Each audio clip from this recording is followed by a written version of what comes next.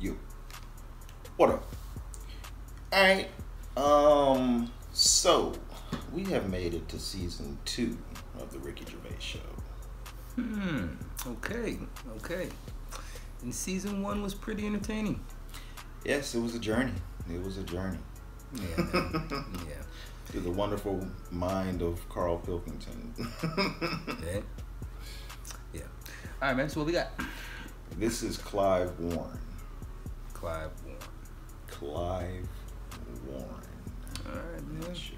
Yeah, I'm not too sure who that is, but pretty sure they're gonna explain it. You ready? Yes.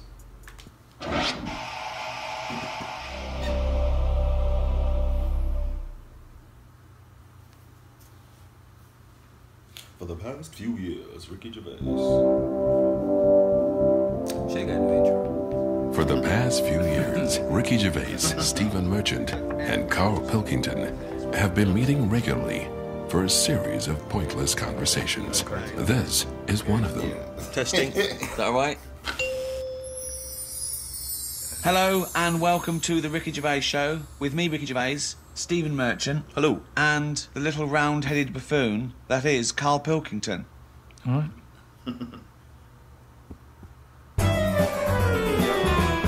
Same opening. Now, everyone knows over the past sort of like few years, my big pet project, it hasn't been my own career, it's been get Carl famous. Yeah. I want people to recognise him in the street, come up to him and say, you bald-headed mank twat. Well, let me tell you now, Rick, I've on. been out and about, and a lot of people have come up to me and said, it has Carl Pilkington got a head like a fucking orange? Well, and I've had to instantly confirm the answer to be yes. But he's had a call. He had a call recently from a film company asking him if he's got any ideas for movies. Now, how desperate, Damn. in what dire straits must the British film industry be that they're going, we need Carl Pilkington. We have hit rock bottom. And he went along for an interview. So what? And you went in Yeah. and you... I went along and had a meeting, and they just said, right, got any ideas? And sort of said, what are you thinking? What sort of thing are you after? You after action, thriller, whatever? Because you can provide any of that. I love that he's playing it cool, like Yeah. you've come to the right person. Yeah. My time's precious, what do you need? Yeah. Yeah, I'm Carl Pilkington, the movie doctor, what do you need, Papa? So thought of this idea sort of on the spot. Good. That whiz by 'em. No, but sometimes that's how good ideas come up, don't Yeah. they? Just So a random. lot of yours have come up, yeah. No, but if you just Randomly. talk, I find that your mouth comes out with stuff. Right, there's another Right, quote. right. There is another quote. If you talk, your mouth comes out with stuff. That to me stands along with what were those things in Gremlins called? No, but what I mean, if you sit there and try and use your brain to do it, Right. it doesn't work the same. Just keep talking. Just keep your mouth talking, and eventually it will come out with something pretty good. That is exactly what Plato said. Oh my Said God. Aristotle. He said, "Sit down. I've got an idea for you." Aristotle said, "Plato, what you go? Right, just keep talking, and eventually your brain will come out with stuff." So what I thought, I just started off by saying like actors' names and that who I thought should be in it, because then that's giving more. It's building. Right, Okay, so who's who did you that? say? Who Who did you say? So I said, right, I'm seeing Clive Warren, That's Clive Warren. the one who was in Closer. Clive Owen. Clive Owen. Right, all right. Did they look at you like you're a fucking idiot?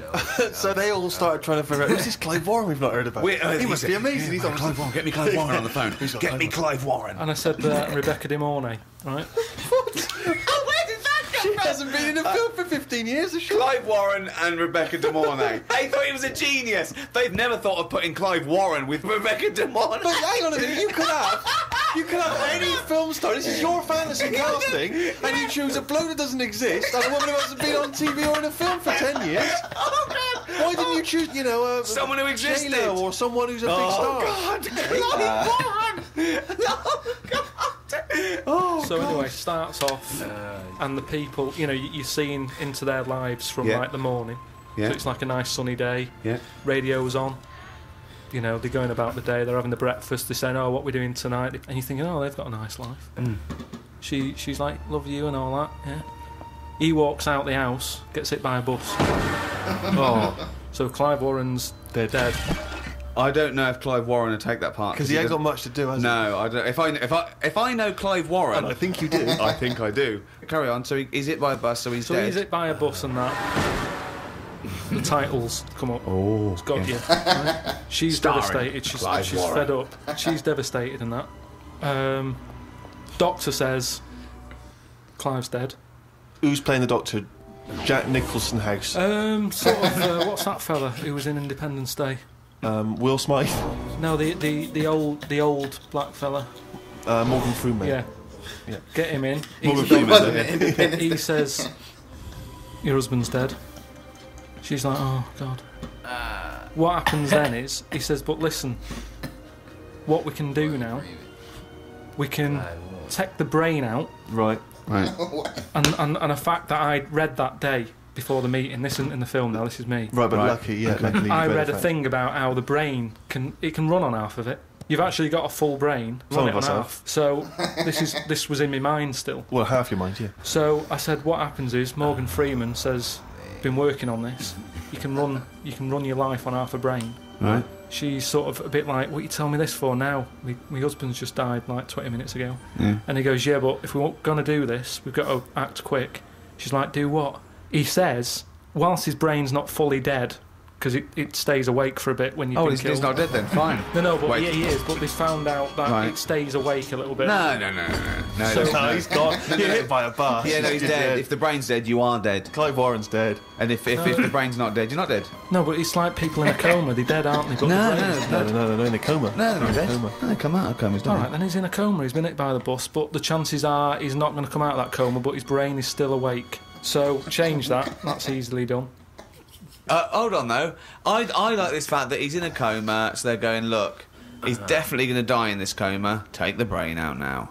Pop the brain out. But why is that such a weird thing when that's what they do now? That's what they do now. What is? That's what they do. What? They do that. What? A brain transplant?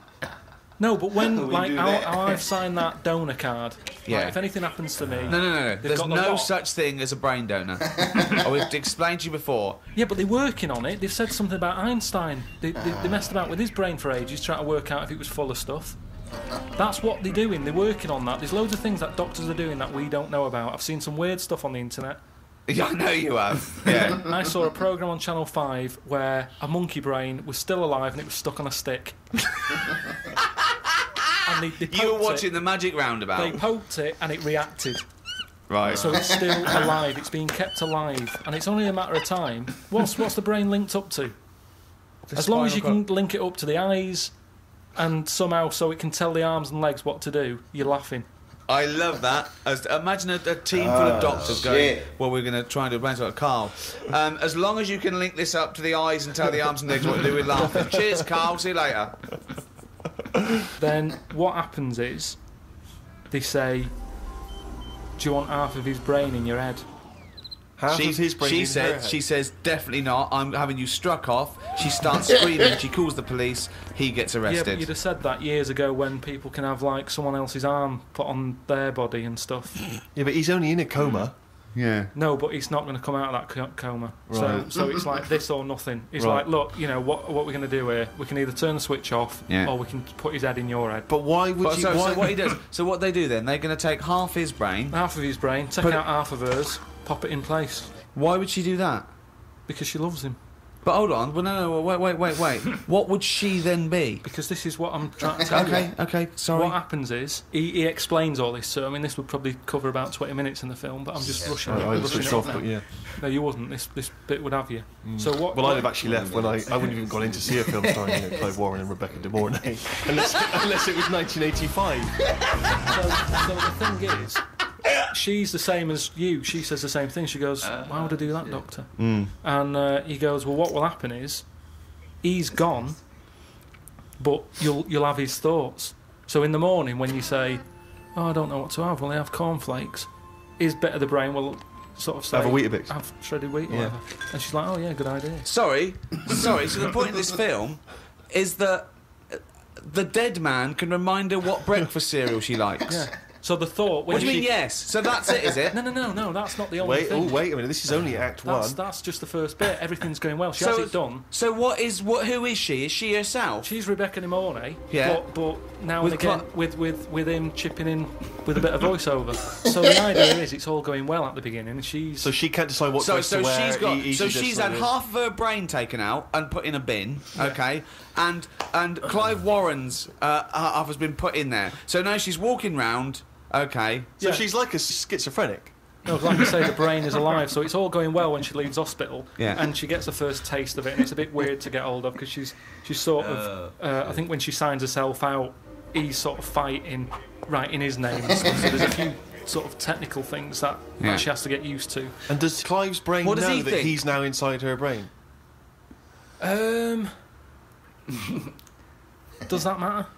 Well, I would say it matters because otherwise... Yes, it does matter, Carl. What's he thinking? What's the point of this? Why has she gone along with this? Because she really loves him. But what's in it for him? What does she think? Well, say if I died and Suzanne said, go on, I'll have half of Carl's, right? She would wake up in the morning to a thought of me sort of going, oh, you never guess what I've just thought about or whatever. I'd still be there. The rest of your body is sort of waste, isn't it? But Carl, the rest of your body's sort of waste. No, it is kind of. When someone dies, it's not that person anymore, is it? You can't have a chat with them. So if you could have someone's brain in your head when they're dead, you'd have it, wouldn't you? What are you talking about? Why would I have someone's brain in my head when they're dead? Well, I've got a perfectly good brain. So you're telling me you wouldn't have it done then?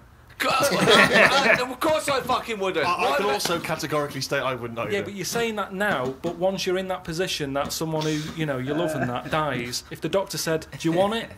No! I go, no! It's madness! I don't think you It's madness! All right. So tell me a typical bit of dialogue. Well, we've done the breakfast scene. That was dynamite. Yeah. That's fucking Oscar winning. Yeah. Can we do lunch? There may be like at the funeral, because even though the brain's still alive, they still have the funeral, and you can have like a funny bit where they stood around the grave, and like there's some relation there who he doesn't like, and she can start laughing, and the family are looking at her going, why is she laughing? Yeah. And she's sort of laughing, and he's saying something a bit rude, going, look at her head. Do you know what I mean? Looks like Stuff on the orange. family. Yeah. Little cameo for you. Yeah. And so you have all that, and people are sort of liking the film, thinking, oh, it's quite funny, this. Yeah. And then you hit them hard. It's the most ludicrous idea for film I've ever heard. It's the maddest. Honestly, it really is the ramblings of a mental case. I have to say though, I am hooked now. I want to know what's going to happen next in the story. Then what happens is, she hears the voice go, Leslie, where are you? Something. Right. Her name's not Leslie. No. She's thinking, who's Leslie? Yeah. So in her mind, she's going, who's Leslie? He's going, oh, So he's thought, hang on, I've let something slip. I've let something slip. So she's going, answer me. Oh. He goes quiet on her. Oh. So He was having an affair. this is the thing. So she's trying to hunt down Leslie. and he's got to stop her thinking it. then what happens is, I mean, Where your backs? So he's got to hunt down Leslie. so she's got to hunt down Leslie. It's a woman, is it? Another Leslie, or It's is it another a bloke? woman. Right. But what happens is, I mean, without ruining the end for everyone, what would sort of happen is... Oh yeah, because we don't want to ruin it for them. Because this will be filling the multiplexes in no time. No, it's the greatest love story ever told, set in a head. But listen, let's just get to Hang the on a end. sec though, Carl. I don't. Yeah, you've got to tell us the end. I don't think you can let people No, come on, listening what's hanging the on end? waiting for the film. Just let your mouth talk. Right, so what I said was, maybe what happens is, his brain is more powerful than hers. Right. How is there power? Why is there no power involved? What I mean is, her brain was running the rest of her body. Now he's His taken brain, over. that gets more powerful and overrules her body. Okay. Yeah. She then fancies Leslie. Hold on, this is building up to a lesbian love. So what the? Well, it's what? trendy, isn't it, that? So just have a bit of that at the end, and So hold on. So he overpowers her, so she is now a lesbian. What's Leslie getting out of this? Why does Leslie think, hold on, why is my Because- dead lover's wife coming on to me? because this is what I'm saying to you, these relationships, it's the love of two brains. Right, okay, again, can anyone a out there, can we strapline. make that into it? That's a quote. The relationships is a love of two brains. Well, it's- Now, he's got something there, but my point is this. Why is Leslie suddenly turned lesbian? Because she loves the brain. But does she know this is Clive Warren? Rebecca will say something now and again, like, "Oh, I like me Minge. I like my food done like this or whatever," and it's all about Dave I likes love my food cooked. Oh my, wait a minute, Clive Warren on this food cooked. Yeah, I'm in two minds about this bacon. Yeah, What I'm I going mean to turn is into a lesbian. people Shredded wheat. people like what they like, and it's the same way, like I've said to you before, with someone who's been going out with a woman and then is found out that she's got a twin sister, and they divorce that first twin and go out with the other twin. It's all the same. You're after the same thing, aren't you? Yes, but that... When a cat dies, you buy another one. It's the same thing. You want that same. Yeah, but you love don't to necessarily switch your sexual orientation. In the case of your twin scenario, they both look the same. Yeah. Has there ever been one where it's a twin boy and girl? Go, well, I was going out with her, but I mean, he looks a bit like her. Yeah. I loved boobs, now I like cock. This is your problem. You don't know anything. And this theory about if your mouth talks enough, the brain will kick in soon. It hasn't. Shit. Oh, chimpanzee, that is written down again. Diary. Okay. I was wondering if they got me. Extracts from his famous diary. Box jellyfish, crocodiles, snakes, blue ring octopus, red-black spiders, funnel web spiders, great white sharks. Just some of the reasons that put me off going to Australia.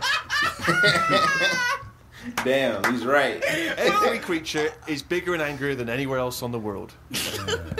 I put it down to two things. One, it could either be because spiders and snakes and the like normally hide under rocks. The Earth is one big rock.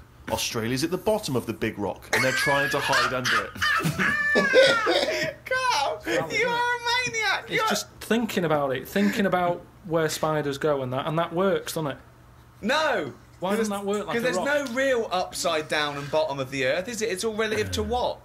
It's relative to what? A map that you saw. Well, it's a coincidence, isn't it? No, right, okay, read on. I've heard that a lot of people go camping in Australia, which I think's mental.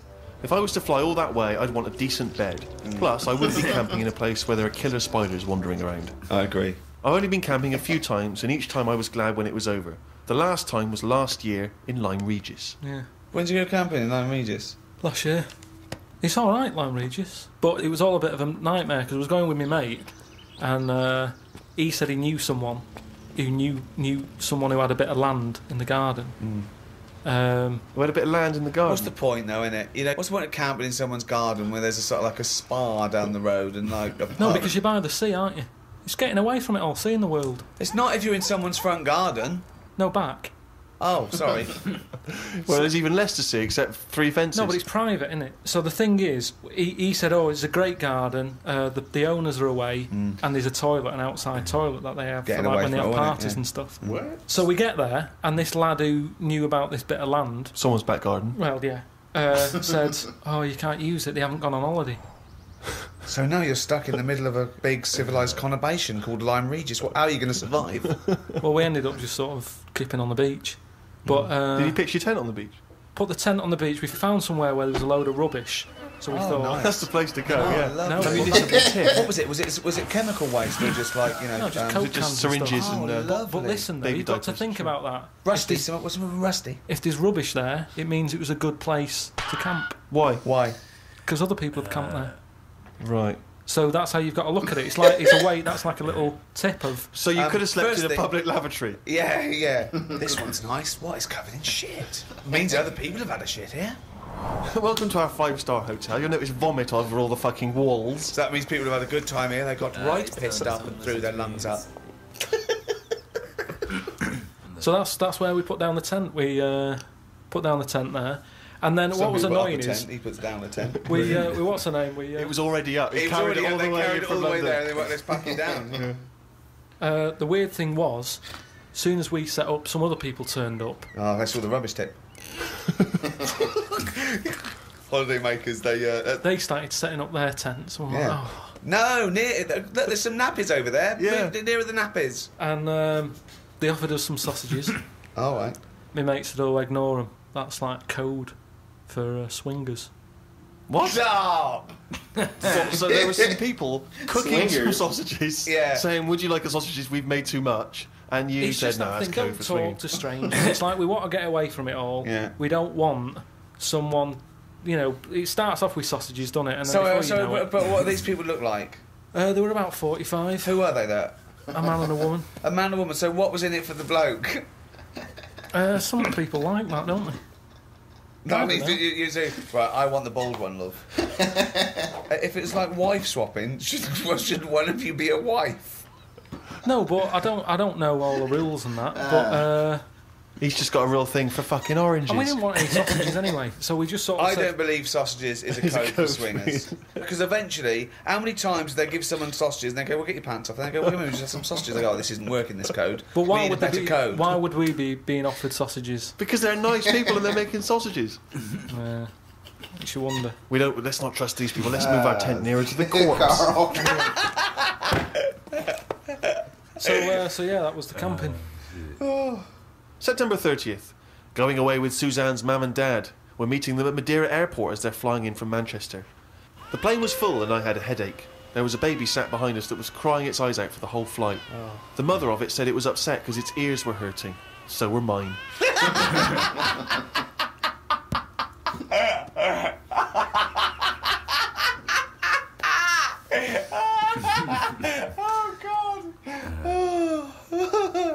We went to try and find a supermarket. Suzanne's man was having a go at her dad because he didn't have a shirt on.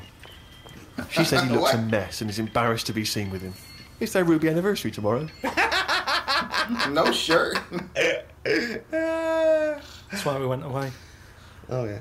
I bought a fan to put in our room to drown out the sound of the mopeds. I've heard Wayne Rooney does the same thing with a vacuum cleaner. What? If you've just got a noise that's constant, it makes you nod off. Yeah. And it drowns out every other background noise. So all you've got is like, if it's a vac, it's just... And if that's constant for like all night, you just nod People off. next door going, they've got their vacuum cleaner on again. Poke the chicken. That's how nuclear wars start. Yeah. It works. Doesn't work. We watched... Earplugs, drown out everything. Tried them. I didn't like it, did I? Why not? Because I could hear my heartbeat.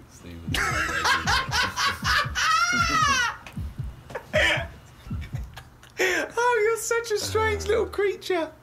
Oh. Didn't do much this morning. Just sat by the pool, saving insects that flew into it. I'm gonna die like fucking Noah. That's crazy. Nothing good. How were you saving them? Did you wait for them to hit the water, then fish them out, or you grab them in the air? Stuck my finger on the top, they grabbed on. And what, when it, like some sort of insect lifeguard, you'd see someone landing and you'd go, right, that's me, dun, dun, dun, dun, dun, dun, dun, dun, and you'd go in there. But it's hard to turn a sort of a blind eye to stuff like that because you know that's something, you're witnessing death. And if you can save something, you do, don't you? You do your bit. And at night, I'd sort of think, have they learnt a lesson or will they be back and will they be dead in here tomorrow? But if they can get an extra day, I've done my bit. I can't do more than that. I'm on holiday, do your bit. I'm lucky enough to see the world, do your bit.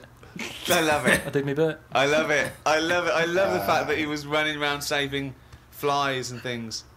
Is there something? There's something so sort of. Wow, an old lady drowned. Yeah. Ran saving a beetle.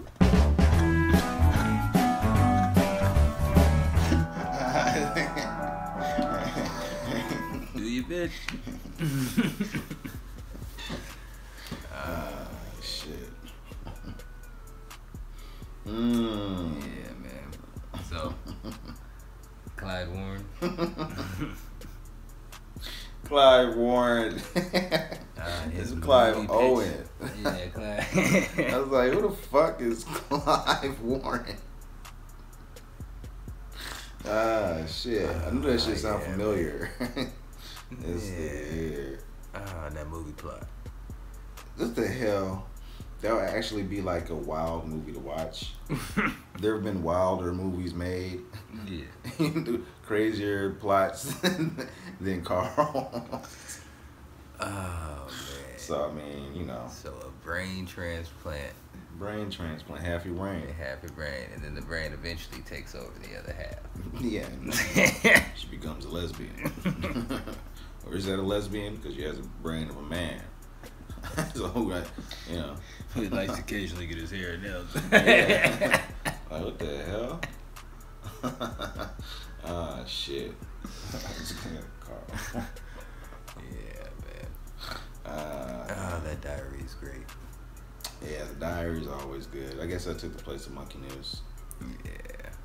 How the fuck? What the fuck? His girlfriend's dad went shirtless into the store. Nigga, he was being in the country or something. Yeah, really. That's why he knew she was a keeper, man. You know.